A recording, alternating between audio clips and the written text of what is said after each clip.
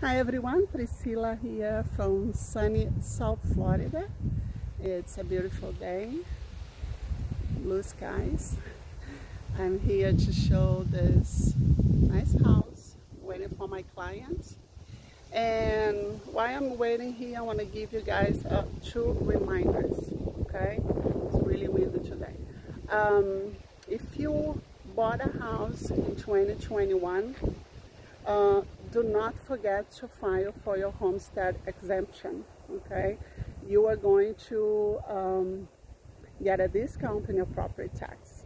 This is one time only. You don't have to do this every year. It's a one time only. It should take like 15 minutes online. So if you bought a house in Palm Beach County, you go to Palm Beach County Property Appraiser website, look for homestead exemption, and follow the steps, okay? If you are my client, I sent you a link. If anybody needs a link or needs help, just give me a call and I'll guide you through, all right?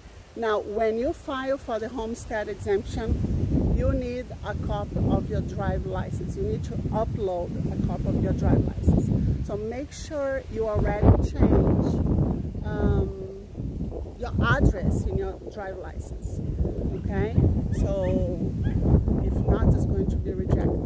So go first, change your address in your driver's license, and then go to the website and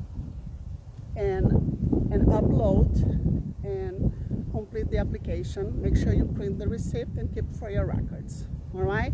So if you guys have any questions or need any help with that, just give me a call. Now, second reminder, if you bought a house in 2021, go over your paperwork and get your closing statement, okay? It's a form that you sign. It has all the itemizing items that, that you pay.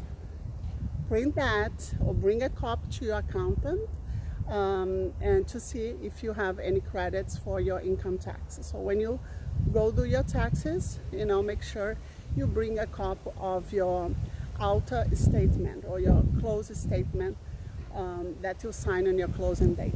All right? Again, if you're my client, I do have a copy on file. I can send that to you. All right? If you guys have any questions, just give me a call and I'm here to assist you. You guys have a great day. Bye-bye.